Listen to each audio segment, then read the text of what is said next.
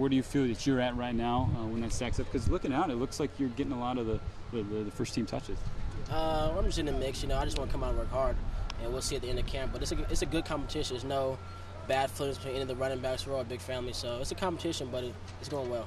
Could get you to maybe step real close.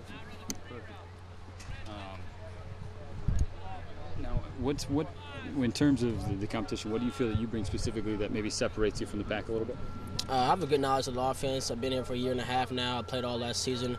It's just clicking right now. I don't have to really study too much. I look at my playbook. I know what I'm doing.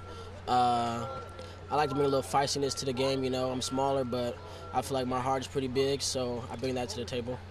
Now, in terms of this competition, there's several guys in the mix, and it seems like, and again, I mean this with all due respect, it seems like even though you're getting a lot of the touches, maybe you're not getting as much pub. Is that something that you've noticed and that you've kind of maybe implemented into your game this camp, a little chip on your shoulder?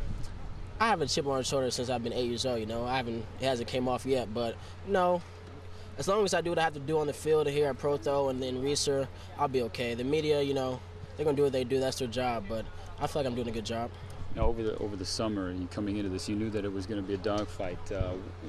Anything that you did maybe differently than you had going back to high school or maybe last year that you changed up?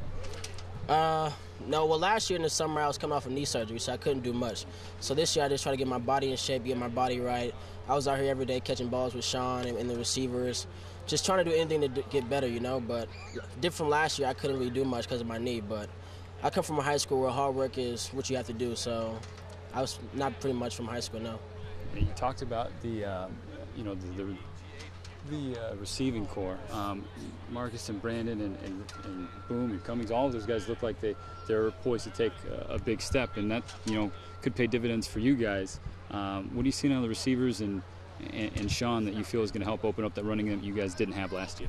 Their camaraderie is big right now. They spent the whole summer doing routes. You can tell on the field, Sean is throwing the ball before we see him out of breaks. Same with Cook, same with Boom, same with KC. It's all the receivers.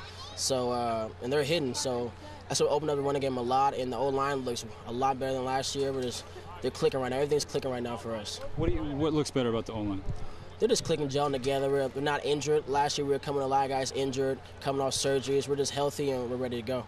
Now, you talked about working out in the summer with Sean, throwing balls together. What's your guys' chemistry like, your relationship? Well, me and Sean come from St. Amber back home, so we have a good relationship. As big as a race quarterback, running back can have. He's a good guy, I'm a good guy. We just click together.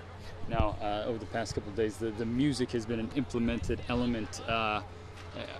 What do you think of the DJing so far? Who's the best? You guys hang out, so I'm sure you guys get together, play some music. Who's the best team DJ? We actually have a DJ on the team. Richie Harrington's a backup quarterback. He DJs in Corvallis. But I like the music so far. It's getting the people going. It's getting the morale up, so I like it. Any guilty pleasures as far as music for you? Nah, I like a lot of 2 Chainz, so if they play that out here, I'm going to get it going. So there's different types of music, right? Like there's music that gets you pumped up, music that just makes you happy, want to cut up a rug. What do you prefer before game, during practice? I like to feel loose before games, so I like music that cut a rug, but at the same time, I like that music that gets you going, ready to go into battle, so a little bit of both.